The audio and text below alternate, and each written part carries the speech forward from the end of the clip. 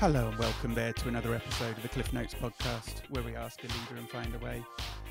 This week we've been joined by Eyal Danon, who is a director at Clockwork Dog in the UK. They provide technology and services for live interactive experience. How are you doing today? I'm very well, thank you. How are you? I'm good.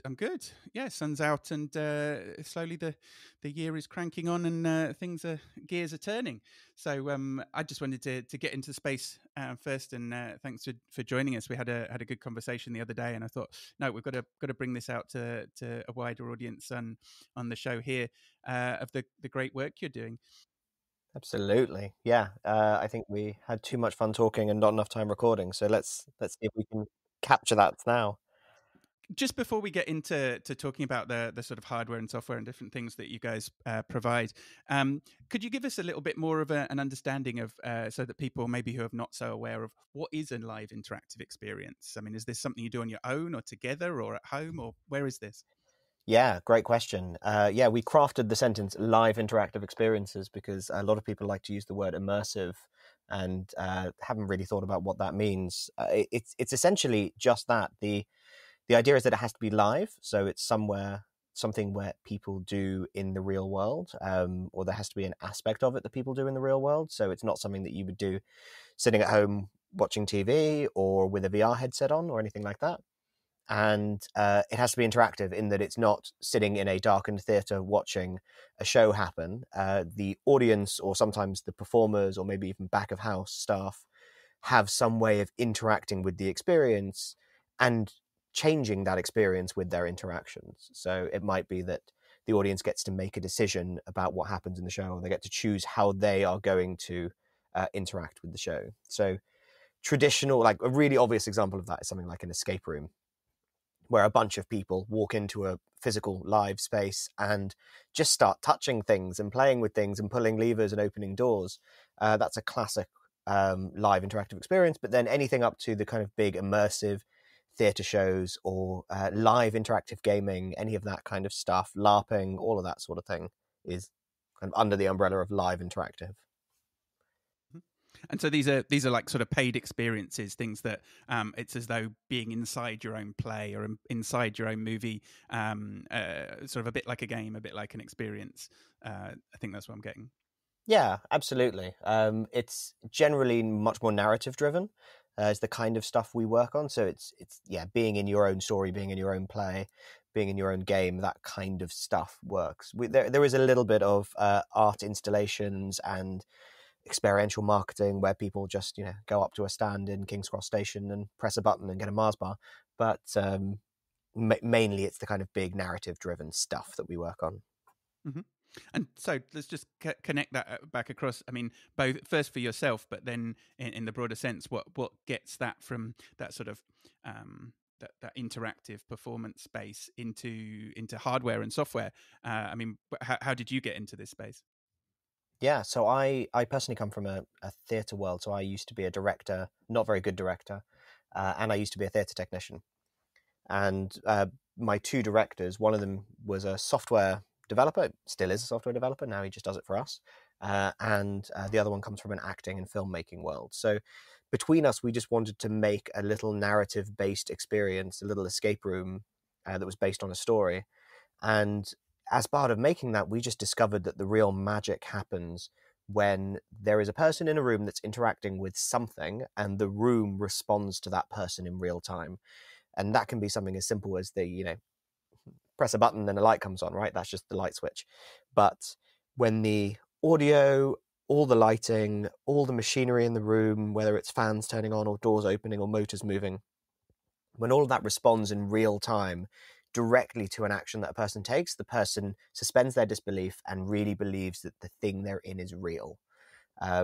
So we set off on making the tech product, which is the only real way of getting that very low latency, immediate response. And we assumed lots of other people were doing it, but it turned out a lot of other people were looking at customers through cameras and pushing sticks through walls, which was a great budget way of doing it. And a lot of people still do it, but the responses aren't immediate. They aren't, below 20 millisecond latency kind of speeds. So that's when we started building the tech product and started essentially making it available for people to be able to use, so that anyone can make magical real-time experiences. Gotcha. So it's almost like making like a machine or a custom sort of production process as the person's inside sort of pressing buttons and things, and that's already working. It's already set up. It's not that you're having, like you're saying, have this sort of two-way disjointed conversation between people behind the wall and people inside the room having that experience. Yeah, absolutely. That pain point was that you were finding you yourselves, or you were getting requests for the kit that you'd put together for your own experiences, into the other people wanted to license that or buy that. I mean, what drove you to then start making sort of enclosures and networking and sensors and putting the whole lot together? I mean, it's essentially what you said. People came to us, they saw our experiences, they went, "Oh wow, that's really amazing. Could you put in a tech system for us?" And we did it for a few people, and it got quite expensive because we had to build it custom for each individual person. So we got a bit of a, it's going to sound awful for everyone in the live events industry, but we got a bit of a lucky break with COVID, where we had everything closed and no one was asking for tech systems for a while. And that was after us delivering these systems for a couple of years. And we got a chance to essentially rip apart everything that we had, which was a little bit hacked together, and it was just good enough for the next show, which is next week. And we got to rebuild everything so that it was much more kind of plug and play, lots more kind of protections on the hardware. The software is like a no-code tool. But that came out of a need from the industry for people to be able to create their own experiences and not to have to be developers or programmers or electrical engineers to be able to do that. So far, we've done no marketing, touch wood, and people keep coming because I think they like the product. Mm-hmm. And so, I mean, what's a core product or your core lines of product then that you're producing? Yeah, so on the hardware side, we've got 6 kind of native products, and then we've got lots and lots of different things that we can interact with. So the way that our hardware works is essentially it's a networked device, not too far off from a microcontroller or a PLC, but customized for our particular devices. So, and each one of those 6 items is made to interface with particular types of inputs or outputs. So one of them we call the digital master, and all that will do is that will do digital signals in and out. So it'll be detecting or passing on the state of a digital input to it. So a button or a switch, and you can plug 32 different buttons and switches into this, and it will send the state of that over the network to our software. Then the software decides what to do with it based on how you've programmed your show. So if you press this button, it sends it up over the network, and the software goes, great, when you press this button, we're going to turn on that light, which then goes back down to the network to a different one of our boxes. Maybe it'll be the DC master, which is able to switch on and off or fade up and down DC panel. So it'll turn on a 12-volt lamp or something like that. And that's sort of the core of the hardware, is we have a whole bunch of different things that will allow you to connect all the different kinds of buttons and switches and sensors and RFID readers and servos and motors and all that kind of stuff into the network, so that it can send the state up to the network, up through the network to our software, and then our software decides what to do with that, and then it sends it back down again to another one of them. Sponsorship of this podcast has been brought to you by Holding Bay, the digital web agency. Holding Bay specialises in working with B2B companies like manufacturers to build better solutions and drive better sales funnels.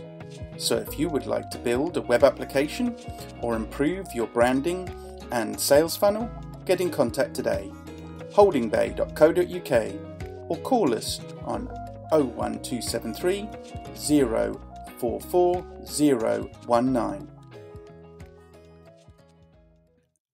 And I mean, appreciating that an order may be very bespoke, and someone may be trying something like this out, or they may have a previous experience and they're kitting out new rooms or a new space. But what might they come to you with? I mean, what is the problem space here? Is they going to go, or are you going to suggest, okay, start with some servos and some master, some sensors and things for them to start with, or is it very much you've got to go in and look at that space and see, well, what do they want to do? Is this a lot of pressing buttons, or is this a lot of things moving or sound, or where do you start? Is there a standard way that you might start and then you build? So we've built the product to be completely modular. So the idea is that you don't need to have a complete idea of what it is you're going to build when you start. And often people will come to us and go, we have a finished idea of what the room is, and here is a list of equipment that we need, and they'll buy it on our store, and that's it. And then a few weeks later, they'll go, well, we started playing with it, and we really want to add this in, and then they add another box, and then they go, well, we played with it a little bit more, and it'd be great if we could also do this, and they add another box. It doesn't penalize you for doing it either way. Generally, what we have said to people is just get something like the Digital Master that I mentioned earlier on, and we've got a little starter set which has got a couple of LEDs and a couple of buttons on it, and that's more for people to learn how to use our system and to get to grips with how it works and how the kind of inputs over the network and then outputs back out over the network function. And then from that, they're able to mainly do it in software. So we encourage people to not buy much hardware at the offset, just a little bit to start off to understand the principles of it. And maybe some of these people haven't put together a network before, so they'll learn how to do that. And then they can create most of their show and test it completely virtually. So they're able to simulate channels and motors and all of that. And then only when they go, great, I'm starting to install my room, do they buy the hardware and they start putting those boxes in place. And hopefully that means that people can really dream quite big. We've made it to be a creative tool so that you don't have to do an awful lot of work in order to change what your idea was. And we find that most people in the first few weeks of being open are tweaking things and changing things based on sort of audience reviews and all of that kind of stuff. So you don't really have to come to it with a finished idea to do anything. But these are finished products. I mean, they're not like it's not like a hobby thing that you're putting together your own sort of boxes and PCBs or rebadging other things. You're actually going out and are you making these yourself, or are you distributing themselves? Where are you getting this stuff? So we manufacture them, as in we work with a UK electronics company that manufactures the boards for us, and we've only got 6 different products. We've got about, turning around, and I'm currently in our warehouse, I'm turning around and having a look at our stocks and going, finger in the air, 500-600 different not different boards, 500-600 in stock across those different 6 products. So it's not something where people have to contact us and then we have to go and manufacture it especially for them. It basically works like a kind of modular plug and play system. So they go, we want a bunch of buttons. They buy the Digital Master and they put buttons in. If they run out, they just get another Digital Master and put that in. And they get another Digital Master and put that in as well. So you get the benefits of working with something like Arduinos and Raspberry Pis, where you can just kind of add an extra one in, and it doesn't add complexity to the infrastructure of the overall system. Oh, that sounds very good. And in terms of you producing your own or working with manufacturers to produce it, is this that you then have to work as to what sort of efficiencies and whether you can reuse certain enclosures or parts or fixtures or power supplies or things? Absolutely. Those sort of whole lessons you've had to be through. Yeah, well, we're on the 3rd, 4th different iteration of the hardware at the moment, and we're we'd be considered a kind of small supplier of these, or small producer of these. A few hundred boards at a time is not a large amount. It's not something that you could get vacuum formed boxes for at a particularly cheap rate, because you're paying huge amounts for tooling costs. So we've had to be a bit clever with how we produce the enclosures. In fact, that's a great example because all of our 6 products are the same shape, the same size. They all use the same tops and bottoms and sides, and apart from one of them, the same backs. And then the only panel that has to change is the front panel. and that way we can order at least some of the enclosures in kind of a reasonable bulk, and it means that we've got spare parts across them and all of that. We've also had to be clever with the material and the production. We've tried to weigh up something that we are able to put together ourselves, as well as something that looks nice, something that is structurally sturdy, something that is of reasonable value, and something that we're able to print on. And what we've ended up doing is we've used black PCBs with no copper on them. So we've essentially gone to a PCB manufacturer and gone, can you give us black PCBs and print in this way and CNC out these ways? And we've designed a way for them all to clip together so that it all holds together quite well. And PCBs are made out of FR4, which is a type of fiberglass. It's a type of very well fire rated fiberglass.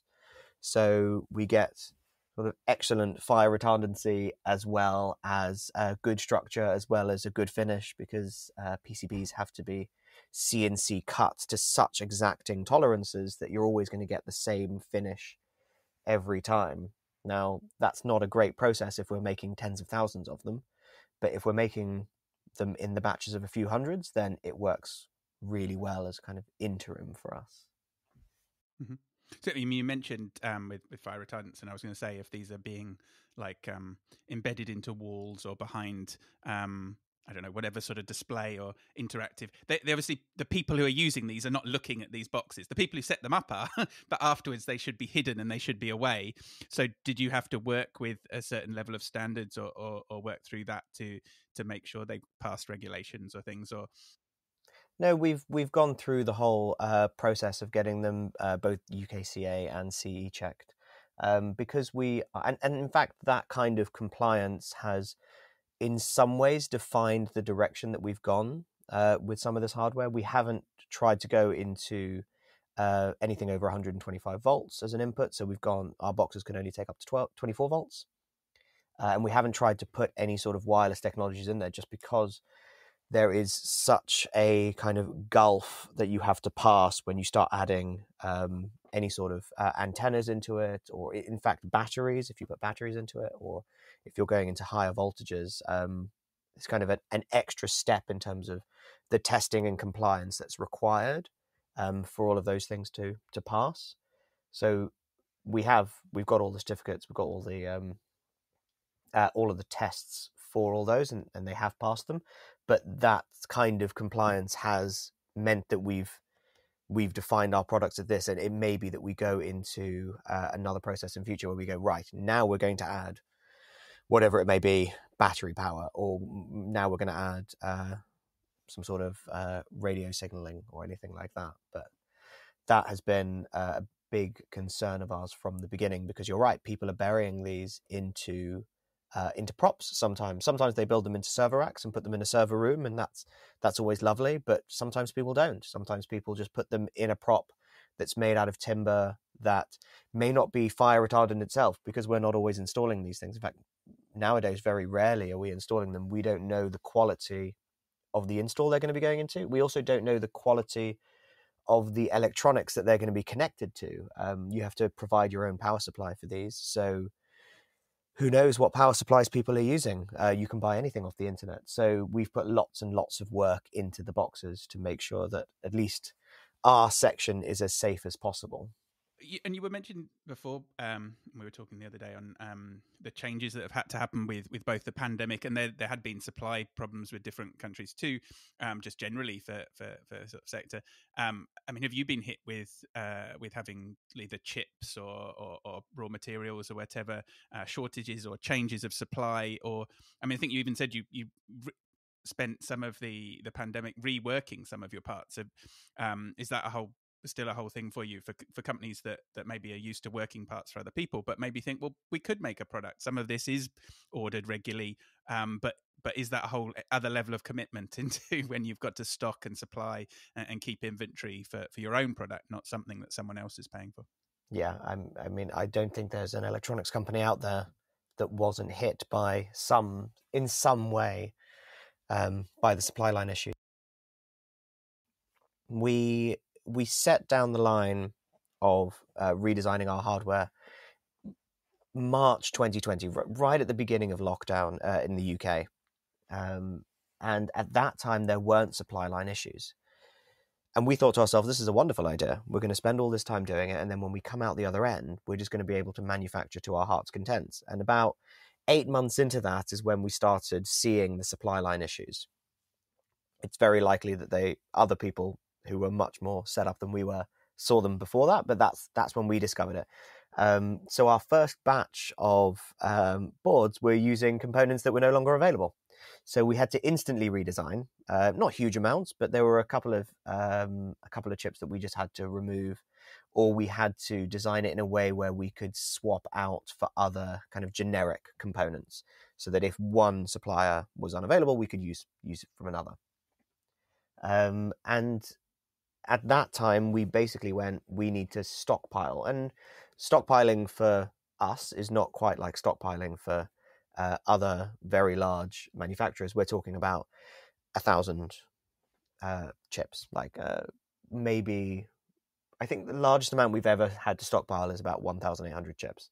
And that meant that we will know that we'll be okay for the next 6 months, and we've got another 6 months to find alternatives or an alternative supplier of those chips. But even now, we are seeing supply line issues across not just the chips, but also manufacturers. China's been having a lot of issues, and we started manufacturing out in China when they had their zero COVID policy. They were having various different phased lockdowns, and factories were closing. And even if we had all the right components, we weren't able to get them manufactured. And that's one of the reasons. It's not the only reason we moved over to the UK. But that's one of the reasons we moved over, because we thought to ourselves that at least as a young technology company, we'll be able to benefit from the big machine that is China. But actually, that turned out to be false. We were hoping to move over to the UK at some point, and we moved over much sooner than we thought. We moved over almost immediately after manufacturing. So, yeah, supply line issues have been a lot of fun and continue to be interesting. Well, well done for challenge that, working with that yourselves. I mean, was it? I mean, did anything interesting come out of that? I mean, you said you had to rework it, but do you think some of it helped you, or some of it's just that natural evolution of sort of switching between different parts and finding better ones or better fits? I think everything that you do, even the negatives, will help you in one way or another, even if you just take a learning from it. But the fact that we were forced to very early on develop our boards in a way that we can swap out different types of chips just means that we are just much more able to be agile now. If one thing's not available, we can order in another one. We now don't need to do any of those redesigns. And doing that early when there was no demand on our hardware was wonderful. If we had to do all those redesigns now, when we see the stock is running out on the shelves and people are demanding equipment, and we have to then let down customers, that would be a real problem. But we had the kind of time and the breathing space to be able to do that then.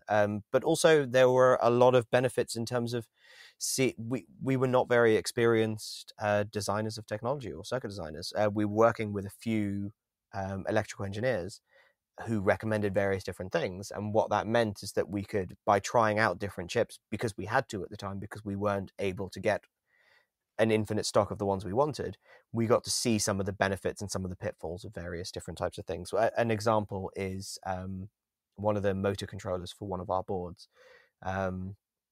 We were looking into which motor controller exactly we'd use, and just the level of error. What's the word I'm looking for? The amount of error reporting that you get on some chips is just way more than what we thought. So there are some really advanced motor driver chips out there that will give you huge amounts of information about what's gone wrong with the motor you've attached it to and the power supply and all of that, which we've been able to fold some of that into our product, which has been really great. Great. It's nice when you can add innovation or not get swamped though if something's giving you more than it might. And I mean, do you feel sort of I guess quite sort of complete, or the product and things are stable, and you've got something you're innovating on now. But as I think you said, you're still feeling like you're sort of a sort of small to medium size business in terms of volume compared to maybe sort of bigger manufacturers. But do you think you'd have any lessons to people who were thinking, or businesses that were thinking of making their own products, or how you feel your journey has gone as a company with this? Yeah, I think the one piece of advice I'd say is at no point assume that you're finished. We are always in a state of being a little bit uncomfortable, sort of self-inflicted discomfort, where whenever we bring out a product, we're lucky that we get to install a lot of our products ourselves. Not always, but we got to do it in the early days, so we got to see all of the problems with them, and we got to be changing and innovating and updating and improving in real time. So I think whenever you release a product, don't assume that, well, thank goodness we got it out the door, now we don't have to think about it anymore. You only really start to learn about a product, an electronics product, once it's in the hands of other people and once it's out there and being, really used in anger.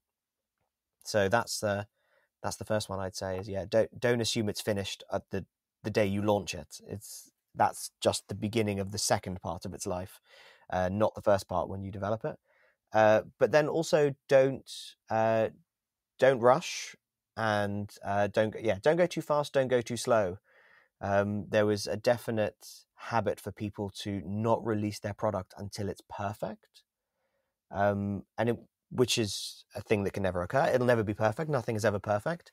Don't sit on it for too long, but also there are certain things that you need to do before you release it, and those things are: is it functional and is it safe? And if it can tick both of those boxes, then I would recommend just putting it out there in the world and seeing what people tell you about it, because you can only see from your own perspective, and the more perspectives you get on it, the better you're going to learn, and ultimately the better your product and your business are going to be. Don't be too fast, don't be too slow.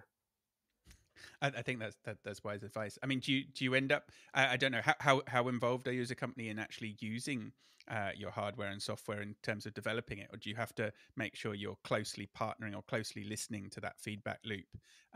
Because if you've just got a product and you're waiting for other people to use it, well, maybe you're not pushing it as hard as if you were actually developing these spaces for yourselves, and you need to have them as profitable and get the most out of them. Absolutely, yeah. We are lucky that we get to use our product a lot. There never a week goes by before, like, where I have not actually had to sit down and plug some stuff into our hardware and connect it to our software and use it. And that's true for our entire team. But we use it in a slightly different way to most of the people that will be buying our software and buying our hardware. We are generally installing these into the very large immersive theatre shows where we've got 10 different people programming. We've got 20 different technicians walking around and all testing different hardware at the same time. And that's fun and it's great, but it's not the experience of most of our customers. Most of our customers are much smaller companies that are building small art pieces, escape rooms, some sort of small interaction, where they've only got a couple of boxes and it's just one person, or it's just two people, one person who's installing, one person who's programming. So we get to test an awful lot ourselves, but we still have to be connected with all of those people out there who are doing it in a different way to how we're doing it. So recently we've had calls with a lot of our customers just going, how's the hardware treating you? What would you change?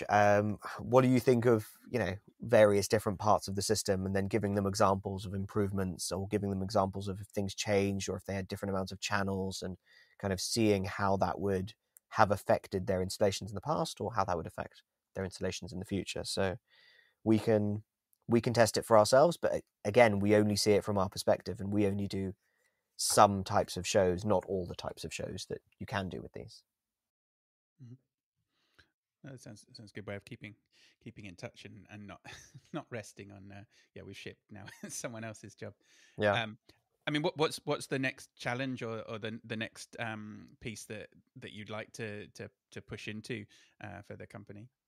So we've done an awful lot of stuff in the UK in terms of escape rooms, that's really where we came from. Immersive theatre, we've done loads of that now, which has been great. There's a sector that we're really interested in that isn't enormous in the UK, but it's much bigger in the US, which is haunts or haunted houses and haunt experiences. And they're a very different type of thing, where immersive theatre and escape rooms tend to have these kind of overall networked connected systems, where the thing you do at the beginning relates to the thing at the end. Haunted houses don't necessarily have to have that. Sometimes it's just like a couple of jump scares in some areas, which has absolutely no bearing on the end of the experience.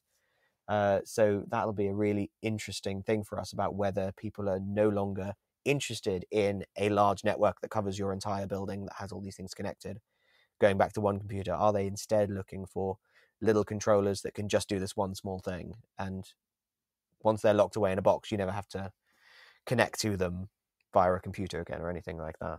So that's going to be an interesting one for us. So it's sort of moving.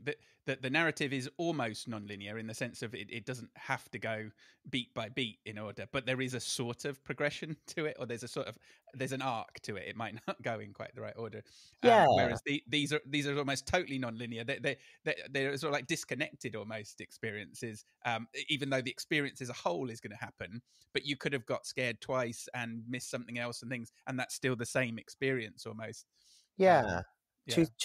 In a haunted house experience, from a technology perspective, two things that are at either end of a corridor could also be in different countries entirely. It doesn't matter. The two things don't have to relate to each other. Or, I think the question is that the way the haunted house industry is going, where actually everything is connected to everything and you're creating a much more immersive experience. So the first scare, and based on what people do and how they interact and where they go and how fast they are, informs what the second thing is, and then informs what the third thing is. So there's an innovation that we're hoping to be able to bring into it. But if we are just looking to move into that industry and keep it as it is, then it's very different to how we are currently thinking about connected systems.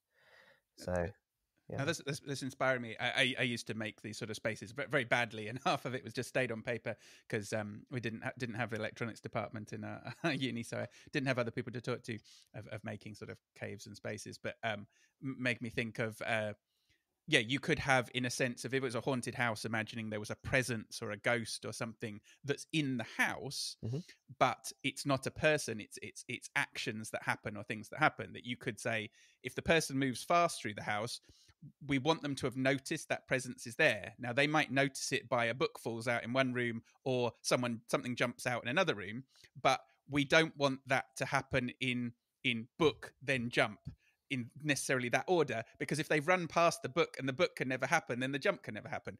But you might have it that it needs to be subtle experiences that happen in lots of different places in the house, and you might not trigger all of them. It sort of depends, time-based or presence or how fast you are through the space, that it's going to happen then, to slowly introduce that thing to you, so that you don't have that thing of you've rushed through somehow a couple of rooms, or you weren't paying attention, and then suddenly you have a big scare, and that was meant to be the crescendo, and that was the first thing you saw by mistake, just because you took a wrong turn or anything else like that. Yeah, well, and speed and direction and all that are just two of the variables. I mean, you can really go into customizing the user's experience, where you have a room where they see a couple of books or magazines or whatever it is in the front corridor, and whichever ones they pick up or whatever they leaf through and do that, that's when in the library those books come out at you and get thrown out. And it's all very much based on the choices that you made, will very much define your experience. You can do all sorts of cool things like that, but what we need to do is let people know that the technology is out there for them to be able to design in that way. Until now, nobody's been designing in that way, just because it would have cost an awful lot of money for people to do it until now. They would have had to do all the work that we've been doing for the last few years just for one experience. Yeah, gotcha. Well, an exciting space. I mean, is there any other sort of do you think challenge for for your customers or for yourselves, or sort of worldwide change, sort of political change, anything else that you feel that's either a challenge or you can see on the horizon in the next few years is going to open this up, or you're going to have to work extra hard to get through?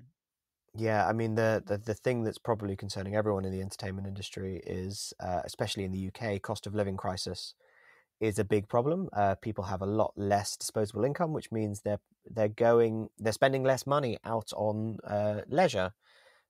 Generally, the evidence that we got from the financial crash in 2007 was that people were buying less things and still spending money on experiences. But overall, the entire leisure industry didn't do well out of that. And we are rooted in the leisure industry, whether it's escape rooms or immersive theatre or haunts or whatever it is. It still requires people to have that disposable income to want to go out and do experiences. And although we believe, touch wood, that we provide a better experience using our technology than looking at people through cameras and pushing sticks through walls, that is a cheaper option. And if people are spending less money on tickets, or there are less people coming through the door, then that could be attractive to some owners. So that's kind of our big concern going forwards, is, based on an awful lot of things. The war in Ukraine is one of them. But that in turn, pushing up material prices, pushing up electrics prices, just has a huge knock-on effect on the leisure industry, on the economy in general. And I think, like everyone in the entertainment and leisure industry, are a little bit concerned. Luckily, we are not hit directly. We're secondary to that because we are a service to that industry. People not buying tickets doesn't directly affect us, but it affects our customers, which ultimately will affect us as well. Okay, yeah, we'll help that things transition through. These things tend to go in waves or cycles, don't they? And we just have to be prepared to ride through it, or work out the best outcome. So just to move these into the slightly more personal questions and sort of takeaways, do you have a particular a book or tool or thing that you're working with at the moment that's exciting you, or you'd like to share with the listeners? Yeah, actually, there's a bit of an old-fashioned book that I've enjoyed fairly recently. I forget the name of the author, but it's called The Goal. It's not in any way relevant to my industry. It's actually more relevant to manufacturing in a factory. So it's about running a factory. It talks about the what is it called? There's like a law of restrictions. That's not true at all. That's entirely Bottlenecks. Bottlenecks, exactly. Yeah, it talks about bottlenecks. One of my favorite books, even overall, because it's not written as a textbook, is it? It's written as a story, so it's a different way of learning too. Yeah, I mean, it is. It's a story about a guy that runs a factory and his problems getting through that, and his problems with his wife, and it's all. I would say I would class it as entirely average as a book to take to a beach on holiday, but it's actually quite a really good way to introduce you to an awful lot of things like inventory control and cash flow, and looking at bottlenecks and seeing where your issues are in your business. And I remember when I read that, only about a year ago, I think I read that book, and I just sat down with my two business partners and we pointed at the pile of assembled PCBs that we had sitting in the corner of the office that we had created because we were concerned about supply lines and about microchips and shortages. And since then, we have been referring to that pile as my mountain of shame, just because we didn't have to spend so much time and money getting those assembled, when actually all we really needed to do was stockpile some of the chips that were on them.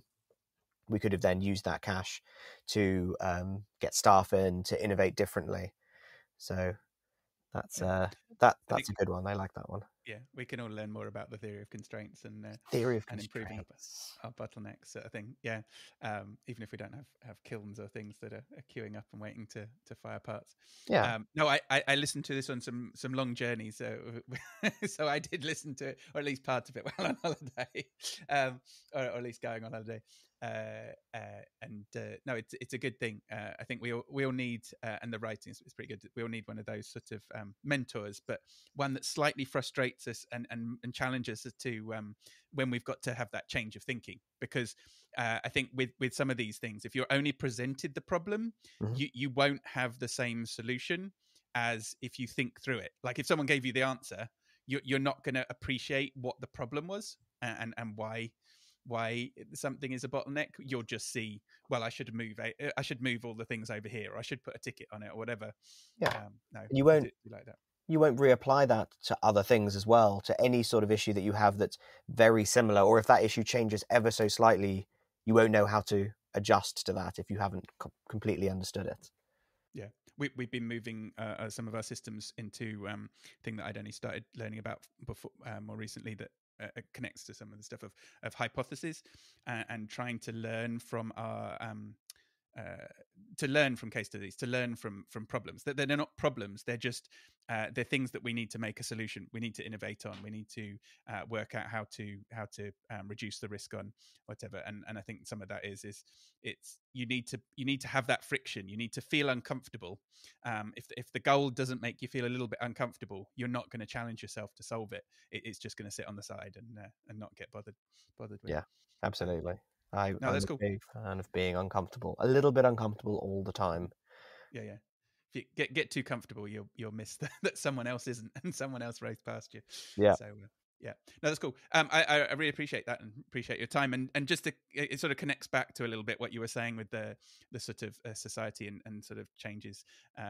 Was our last question that maybe fits as the best guess that this fits with, of if we could give you a superpower, or you can put this in the hands of one of your customers if you want, and give it to them, that if they are backed in a corner, if you're backed into a corner and you need to come out on top. Oh, I feel like it should be nothing to do with my business. I feel like it should be something to do with social justice and social change. But in the part of this podcast series where it is something to do with, you know what? It would be the superpower to get to the heart of someone's issue rather than seeing The Simpsons. I think this is something where we, and I imagine an awful lot of other people, probably a lot of people that work in IT, have messages or support tickets or something, or somehow through rumor or hearsay have heard that something isn't functioning in a way that they intended, but haven't had the ability to get to the heart of what the actual problem is. You know, our network devices, our devices sit on the network. We have questions all the time where people say, it's not connected to the software. We go, great, that's a symptom. Let's get to the heart of the problem. Right, is there a cable? Is it plugged in? Does it have power? Is it actually sitting on the same network? Is your computer turned on? Is there a firewall? All of those different things. I think getting to the heart of the problem immediately would be my superpower that I would choose for this. Love that. It was on the newsy the other day that they decided to shelve. I don't know if you'd seen the innovation product that was winning some awards of cleaning up the plastic in the sea. Yeah, these sort of special boats that could sort of suck up and filter out the plastic. But the issue was that is going to be it's a symptom. It's not the problem. I mean, there will forever be plastic in the sea if we keep throwing it in the sea. Yeah. So it was never going to be a viable, like, you're not making money out of this plastic. No one wants plastic. It's totally good to get it out the sea, but maybe we should be doing something else too. And so it wasn't going to totally solve the problem. And I think they had problems with sort of keeping their funding going, because it was a brilliant product and it was needed, but it didn't connect up to a sort of a long-term solution and getting rid of that problem in the first place. It wasn't it's a man-made problem. Well, and also it has the risk of contributing more to the problem, because Right. people now go, oh, well, it's being cleaned up, so it's all right to throw it away. That's fine. Yeah. It doesn't. it makes single use still there. So Yeah, no, well. Thank you for coming on and showing us your products that definitely aren't single use. They can be bent and used and worked with in so many different directions. absolutely. So just to wrap up there, where can people best get in contact with you, or what sort of companies and things would you like to chat to? So we would like to chat to anyone who's out there making their own immersive shows or interactive or any sort of live experience, whether that's an art project or an escape room or something for your family or for your home or for Halloween or Christmas. Come and say hi to us, or just have a go at downloading our product. So you can try Cogs out for free at Cogs, that's COGS.show. That's the product website, but you can also just have a look at some of the other shows that we've installed it on at our website, which is clockwork.dog. We decided to go with the dog domain on that one because why not?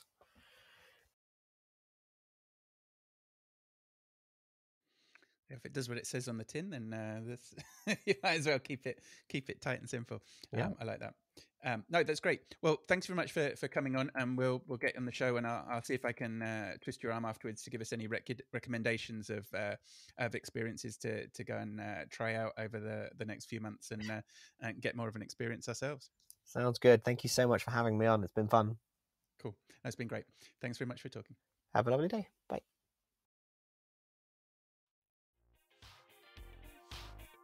Thanks for joining us again on the Cliff Notes podcast. We can find out more about this show and the show notes by checking out the website cliffnotespodcast.com, or we publish on Twitter, Facebook, and other social media channels. So we look forward to seeing you again.